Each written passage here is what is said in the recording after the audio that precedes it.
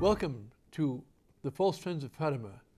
This program is about the people who claim to be or pretend to be friends of Fatima, but are really false friends. They betray Our Lady, just much like Judas betrayed Christ with a kiss. These people show acts of devotion towards the Blessed Virgin Mary, but really in their heart they're against what she stands for, what she wants, and all the time pretending to be her friend. Our guest today is the author of the book False Friends of Fatima. And welcome back to the program, Mr. Ferrara. Thank you, Father. Thank you, Father. We've been making our way through this sorry tale of the false friends operation, as I call it, which involves various people in places low and high in the church who profess to believe in the message of Fatima and who emphasize, to the exclusion of all else, prayer and penance as the Fatima message, the way the modernists do, by emphasizing one truth to hide the other truth. And the other truth, of course, is the prophetic content of Fatima, which calls for the consecration of Russia to avoid ultimately the annihilation of nations, and the third secret of Fatima, which in its entirety talks about a crisis in the church that is accompanied by a crisis in the world, which is why we see in this vision published in 2000 a pope being executed along with bishops, priests, laity, outside a city in ruins already filled with bodies. A vision to which, according to the Vatican's version of events, we have no interpretive key from the Virgin herself. So Cardinal Sodano has to tell us what it means. Well, I mean, Secretary of State. And I would, of course, slightly disagree with you and say it's the Vatican. It's really Cardinal Sodano and Cardinal Sodano only, and the people who felt that they had to obey him, although they had no obligation to obey him.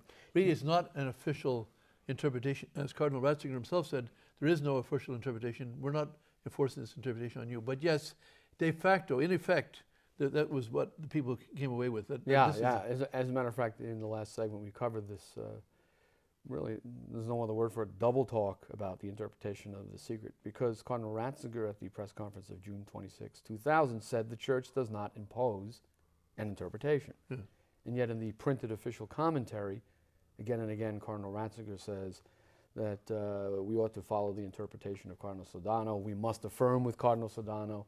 No, we must not affirm with Cardinal Sodano. I think in defense of Cardinal Ratzinger there, he might be using the word we and the royal we, meaning I, Cardinal Ratzinger, am bound by the politics of the Vatican to go along with Cardinal Ratzinger, Cardinal Sodano, even though I don't necessarily agree with him, is how I read those lines. But the we could be understood as meaning we, all Catholics, must go on and we must follow Cardinal Sodano. Of course, Cardinal Sodano doesn't have any authority in this, as I'm sure you've pointed out and we've pointed out before, but in fact, the impression created in people who only got 30-second sound bites is that this is the interpretation. Of course, it's all about impressions. Create the impression that there's an official interpretation when there really isn't one. It's the same thing, like create the impression that the Mass was forbidden, the old Mass was forbidden, when it really wasn't forbidden. And we have Pope Benedict XVI to thank us for at least taking away that false impression. But yes, it's about impressions. That's what the Church is being run on, impressions, and people are going to hell on the basis of these impressions. Exactly. And in the last segment where Richard was hosting, we discussed this concept of the June 26, 2000 press conference as a kind of funeral for Fatima. You know, the party line is that these elements, these prophetic elements of Fatima, belong to the past. The consecration, well, that was done in 1984, and the third secret is really basically a series of events in the 20th century. So the third secret, as they would have it, is really the second secret, the second part of the great secret. But then there was another problem with the press conference, which is that they brought out the interpretation of Edouard Danet, S.J. A Jesuit who became very powerful, became, I think, the rector of the Gregorian University at some point. Also, I think he was on that editorial board of writing the Dutch Catechism, if I'm not mistaken, which was condemned by the Church. The heretical Dutch Catechism. Yes. Yeah. Yeah, and he cited in the official, so-called official booklet accompanying the publication of the vision as an eminent scholar in the field of private revelations. Well, in the field of Fatima, of course, and he's the worst scholar there ever was on Fatima in the first place. Why is that, though? Well, I mean, Danes wrote. I mean, he's certainly an intelligent man, and they falsified during the Second World War. In order for the war effort, they prevailed on people to talk about tyranny instead of about Russia, because in those days, quote unquote, Russia was our ally. It was our ally only to get the benefit of taking up half of Europe. But during the war effort, they would say we can't say Russia will spread her errors because that will lessen the lessen the war effort and the unity of the Allied forces, etc., and so forth. So they couldn't say Germany because it wasn't Germany. So they said something like tyranny. Well, Danes figured out that how they had fudged this message for the basis of the war, they had fudged it, and he could say, well, see, they falsified this. Now, so from there, he goes on and makes a big jump. Well, certainly the Fatima scholars said, Jesuit fathers also said, first of all, Father Danis, you should come down and look at the files, look at the actual writings, interview Sister Lucy yourself. We'll open these files for you. And come in. You have. He says, no, I'm not coming. I don't want to see. Well, as other scholars have pointed out, a scholar who rejects the primary sources. Yes, that's pretty interesting. Well, I mean, what kind of scholarship is that? Well, you see, Danis had his own agenda, just like all these false friends of Fatima have their own agenda. Danis had his own agenda. He didn't like certain parts of the message of Fatima, so he had to say, we can't accept those, so how's he going to do it? Of course, Sister Lucy is a very pious lady. Of course, she would never deliberately deceive anybody, but of course, she fabricated and goes on in this. Oh, he says that. Let me quote from his opinion. Let us observe also that a good person can be sincere and prove to have good judgment in everyday life, but have a propensity for unconscious fabrication in a certain area, or in any case, a tendency to relate old memories of 20 years ago with embellishments and considerable modifications. This is what he said about Sister Lucy. Well, I mean, she's a fake, according to him. So we could say the same. We can say, I think, with much more basis in reality, that Danis is a fake. If he claims to be a theologian, claims to be a researcher, and he won't go to the primary sources, but are offered to him. And yes, it was acknowledged that for raw propagandists had done the wrong thing in a particular passage of the message of Lady Fatima. That has been long been corrected, but he went on like this for the rest of his life. Sure, and at the press conference in 2000, taking their cue from Danis, the people who were the pallbearers, as it were, for the message of Fatima, who were lowering Fatima into its grave for the last time, or so they thought, picked up on this idea of the unconscious fabrication. And I'm sorry to say that Cardinal Ratzinger's official commentary says this about the vision that was published. The concluding part of The Secret uses images which Lucia may have seen in devotional books, and which draw their inspiration from long-standing intuitions of faith. End quote. That's a very nice way of saying she made it up, isn't it? Well, I think in defense of Cardinal Ratzinger, not just because he became the Pope, but basically Cardinal Ratzinger could have gone to Sister Lucy. He was, after all, the head of the CDF, the Congregation of the Doctrine of the Faith. But instead, he sent Cardinal Bertoni, who was then Archbishop Bertoni. So Archbishop Bertoni comes back and says, Sister Lucy says, that's the secret, that's the whole secret, there's nothing but the secret, that's it. So Ratzinger, going on the basis that this is what Bertoni testifies as to being Lucy's word, then he says, well, what about this other text that we're not giving? She says it's not the real text. So, but the fact is that if he had studied it closely, he'd see, yes, these are my folio, these are my sheets. This is Cardinal Bertoni saying, but Ratzinger should have realized that the folio is a one sheet of paper folded over like this. That's one single sheet of paper. So, but Sister Lucy, to Bertoni, despite his falsification of her testimony, said, these are my sheets. And that's how they quoted it. And so Ratzinger had been paying attention, but by the time the attention of the world was on, he had over 200 cameramen and press people there for this press conference of June 26, 2000. And so... But what about this claim, though, that she employed images that she saw in devotional books? Well, I guess he's trying to say, well, how can she be saying that the other text is false when she herself wrote it and said this text is true, but it's only on the testimony of Bertoni. Only Bertoni is the only witness to this statement, of alleged witness, I would say, because we found him in many other places. He's not exactly telling the whole truth. But at that time, in 2000, Cardinal Ratzinger, as we know, became Benedict XVI, and Cardinal Ratzinger himself has disowned the party line as Pope. Oh yeah, as I told the viewers in the earlier segment, we're going to, as we progress through this discussion of the book, reach the point where Cardinal Ratzinger, now Pope Benedict, says, well, enough of this idea that Fatima belongs to the past. It does not belong solely to the past. The it prophetic talks about mission, future realities. So you know, it's always a good message for Our Lady when she comes at Lourdes or when she comes anywhere else to say, pray the Rosary. And of course, we always need to be reminded of that because people don't pray enough. You know, our Lord says pray all the time. Most people don't pray at all every day. But so when Our Lady says, pray the Rosary every day, certainly we need that reminder. But it's not just, that's not, I mean, let's say, shall we say spiritual advice, but the prophetic mission, that is foretelling the future and telling us of the consequences of the future if we don't obey, that prophetic mission is not over. But yet the party line is saying, yes, it's over, the consecration is done, third seek is released. No. As Pope Benedict said, the prophetic mission, he who thinks the prophetic mission of Fatima is concluded deceives himself. Now you mentioned prayer and penance, and those are the two elements that the party line emphasizes to the exclusion of all else. And at this press conference, we see this determined effort to, as you say, end the prophetic mission of Fatima and reduce Fatima to personal conversion, personal prayer, personal penance, which is certainly something everyone should be striving for. But there is a prophetic mission. So what they do is they bestow bouquets of friendship on the message of Fatima. They're throwing these bouquets in the direction of Our Lady. Isn't it wonderful that we're called upon to pray and do penance? And this is what happened at the press conference, where Cardinal Sodano, actually this is somewhat before the press conference, on May 13th, talks about the insistent invitation of Mary Most Holy to penance as the, quote, manifestation of her maternal concern for the fate of the human family in need of conversion and forgiveness. That's a very laudable, pious sentiment, but it conceals the intent to disguise and bury and consign to the past everything else about the message of Fatima. Not by saying the message is not believable, but by emphasizing the prayer and penance. And then by quoting Father Danis as being a Fatima expert, when anyone, the best Fatima expert to quote would be, of course, Father Alonso. He spent 13 years in the archives. He has 24 volumes, still not published to this day in their pristine originality, and they were ready in 1975. Why are they burying these 24 volumes of this eminent scholar of Fatima, Father Alonso? And yet they quote Danis, who's an obvious fraud when it comes to Fatima. He's a fraud.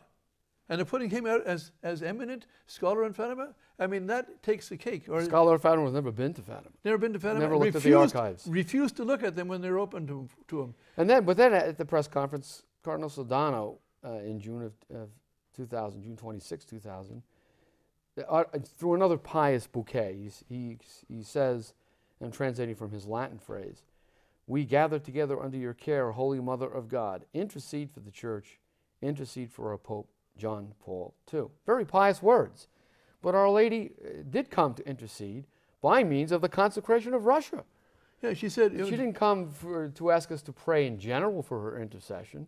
She came to Fatima to ask for a specific means of intercession, the consecration of Russia to her Immaculate Heart. Well, in fact, our Lord himself said to Lucy that if the Pope, my words, I'll give you the exact words, but if the Pope refuses to consecrate Russia in time, he himself will pay the same penalty that the King of France, who had his head chopped off, for not obeying me before. So the words our Lord said are much more elegant, saying, make it known to my ministers, given they follow the example of the King of France in delaying the execution of my command, like him, they will follow him into misfortune. That is, the point I'm getting at is that if we really want the Pope to be saved, and we do, that's why I spent 36 years of my life at this work, why are we doing this? Because we're trying to save the neck of the Pope, literally. Now, it turns out in the vision shows the Pope being executed. That's right. Instead of being the guillotine like the King of France, he's being shot by a band of soldiers with guns and arrows. Oh, but Father, as Cardinal Sodano assures us, that is John Paul II not being killed. And we're supposed to believe this. This is, after all, he is the Secretary of State, who, as I noted in the earlier segment, was also involved in another cover-up, the Father Maciel scandal. Well, but he says... But there's also some other, I think, business deals that have been reported in the press. With his nephew. Very cozy business deals with Vatican contracts and so forth. But this is the Oracle of Fatima we're supposed to believe. And you see, of course, that in these Vatican leaks that came out, one of them is that there was a good bishop who was uncovering some corruption in the Vatican. And what do? They move him out of the Vatican and send him to be the papal nuncio to Washington. That's I think pretty well admitted now, because the actual documents have been leaked by was that the papal nuncio who died last July? No, not him. No, he's his replacement. Oh, okay, all right. Well, then further on in this conference, Archbishop Bertone, who will soon be the Vatican Secretary of State as Cardinal Bertone, he tosses his pious bouquet in the direction of the Fatima message. In this official commentary, he says, the action of God, the Lord of history, and the co-responsibility of man in the drama of his creative freedom are what Fatima is all about. And he adds that Our Lady, who appeared at Fatima, recalls these forgotten values. She reminds us that man's future is in God and that we are active and responsible partners in creating that future. Well, it's just pious gobbledygook. He's trying to reduce the Fatima message to values, creative freedom, man building his own future. And Our Lady's Well, going... a man building his own future is almost naturalism or humanism. Right. Okay, He says we're partners in building the future with God. At least he gives God his due. That's nice of him. But, you know... But the fact is, when God says, do it this way, otherwise you end up annihilation of nations, otherwise you end up the Pope being killed, otherwise you end up the bishops and priests and lay people being killed, you end up with various nations being annihilated. This is the way and the only way to do it. And they stand up and say, oh, well, it was a nice pious idea that we should do good things and cooperate with God. But no, God has told us specifically what we need to do. That's ironic because he says that we are active and responsible partners with God in creating that future. Well, God has laid down the terms of the partnership. Yes. You consecrate Russia, and you will have a future which involves the triumph of the Immaculate Heart of Mary. And people are now worried about the default of the euro, default of the American dollar. If the currency goes, people won't be able to buy food at their local store because they won't accept money. So because the money say, don't give me this piece of paper. It's like during at the end of the First World War, the Germans had these Deutschmarks that were completely useless. A man working in the morning, get paid at noon, give it to his wife so he can go shopping. So that at nighttime, the devaluation of the mark was so bad that it had to have twice as much to buy the same loaf of bread. So it had to literally had to take wheelbarrows of bills to pay for their groceries at the end of. And this is what's the kind of thing that's going to happen with the hyperinflation that's about to come down on us. This will be stopped. I've had economists tell me more than once in our program, this will be stopped only by divine intervention. And the only divine intervention I know that God's willing to do this on is on the consecration of Russia. Well, but according to them, Russia was consecrated with no mention of Russia, which is another aspect of the party line we've gone over exhaustively. Yes. But you know, what strikes me, and I mentioned this in the book, is that this reduction of Fatima to prayer and penance, as important as those things are, and this reference to values and building the future, the message of Fatima is reduced to a kind of personal empowerment program, self-improvement. You know, I think the core of the message is this. Our Lady shows them on July 13th. She opens her hands for the third time. Light comes from the palms of her hands. It falls goes to the ground. The children look to see where this light is pointing to, and they see the fires of hell. And Lucy describes this vision by saying, we saw as it were a vast sea of fire, in which were plunged all blackened and burnt devils and souls of the damned. The souls were cast in the air amid loud shrieks of pain and despair. We trembled with fear. And we can distinguish the devils because they were cast in a form of unknown and weird animals. Lucy, the children look up to Our Lady pleadingly, and Our Lady says, you've seen hell, where the souls of poor sinners go. To save sinners, God wills to establish the world devotion to my Immaculate Heart. The core of the message is to save sinners, but by God's plan, to establish in the world devotion to the Immaculate Heart. Because as St. Alphonsus points out, that the Blessed Virgin Mary has more merits than anybody else, and all the saints in heaven, on earth, and for the future combined. God wants the people to know the secret of sanctity. The secret is ask Our Lady to help you. Be devoted to her. Be faithful to her. And she will win for you graces you will never be able to get for yourself. This way, if you do that and you stay in it, you will save your soul. Well, you mentioned devotion to the Immaculate Heart. This truth has to be established.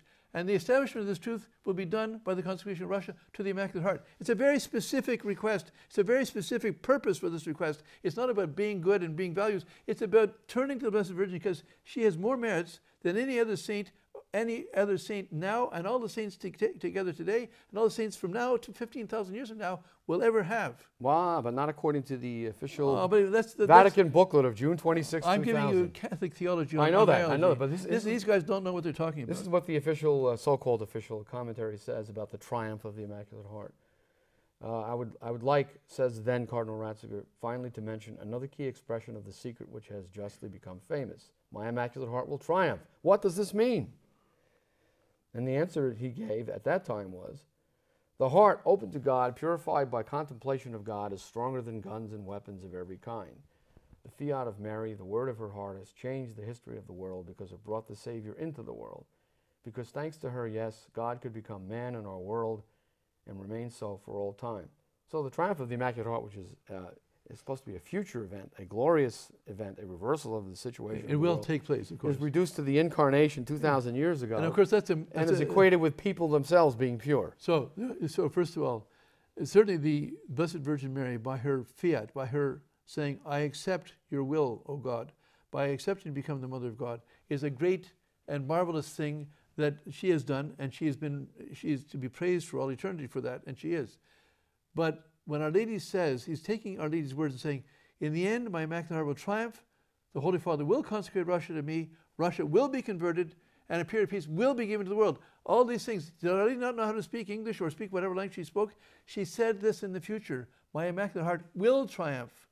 He's making, her Immaculate Heart did triumph. No, it's double talk. Yeah. And this is the kind of thing they have to resort to in order to suppress and consign to the past the future prophetic mission of Fatima, which, as you noted a few moments ago, Pope Benedict, the former Cardinal Ratzinger, has said is not concluded. He said one would be deceiving himself. And think that the prophetic mission of Fatima is concluded. I mean, Cardinal Bertone, I think, was right beside him. He didn't say this, but he could have just as well said, Cardinal Bertone, you are deceiving yourself when you tell the people that the prophetic mission of Fatima is over. Right. And he does say that in his book, saying the media gets it wrong. They don't seem to understand it. They don't understand that the thing took place in 1981 for the shooting. That's in the past. The media doesn't get it. And he bangs his feet, basically, when he writes this book and says it that way, he insists on that point. Yeah. And in his new book, he still insists on that point. He changes a couple of words, but the point is still made. That the media gets it wrong, and he will no doubt include me in getting it wrong, but the Pope says, no, you, Cardinal Bertone, you get it wrong. You deceive yourself when you say that.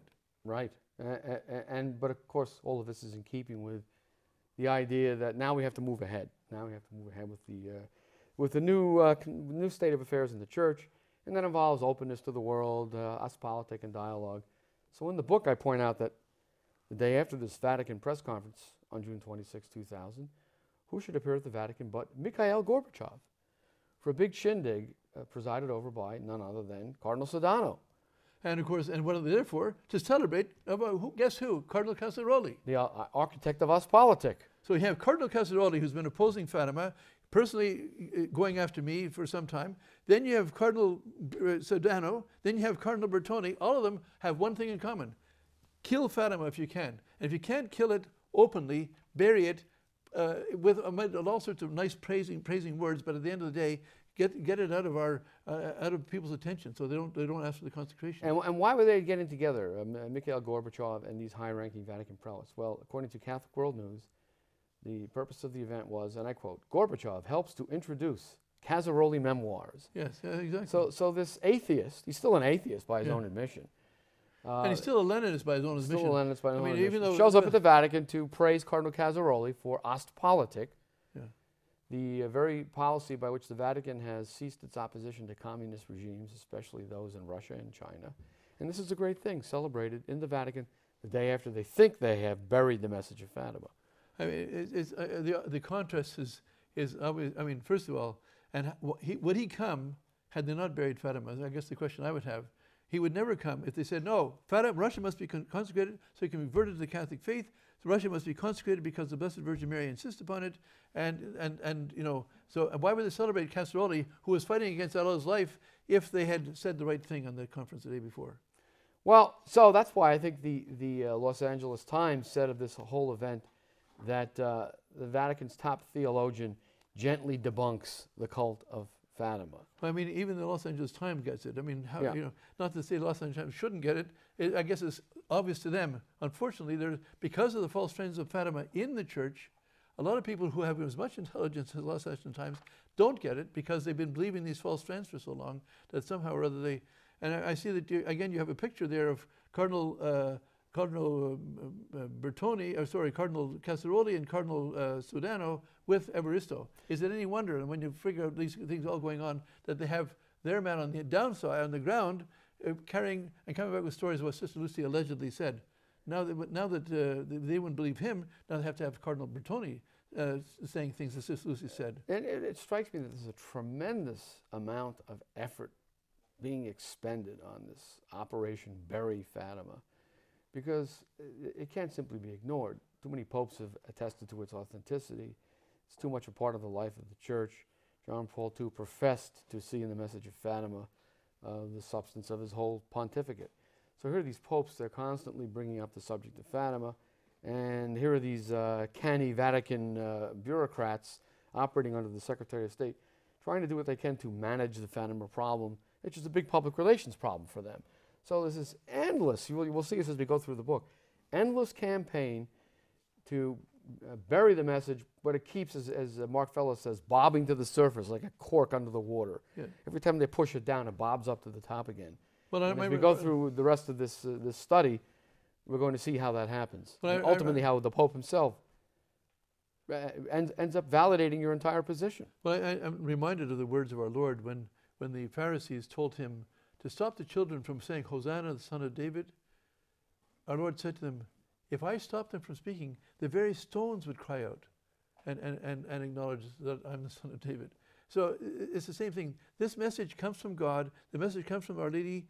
And Our Lady, the truth is going to come out one way or the other. They can't suppress it, but they're going to kill a lot of people along the way as long as people believe these liars, basically. We're running out of time on this program. We need to remember that Fatima is most important for our time. It's a message the Blessed Virgin came to give you today to save your life, your freedom, and above all, your soul. You need to recognize the true messengers of Fatima from the false ones. You need to know their techniques so you won't be taken in by them. Remember to pray the rosary every day. Ask Our Lady to show you the truth. God bless you.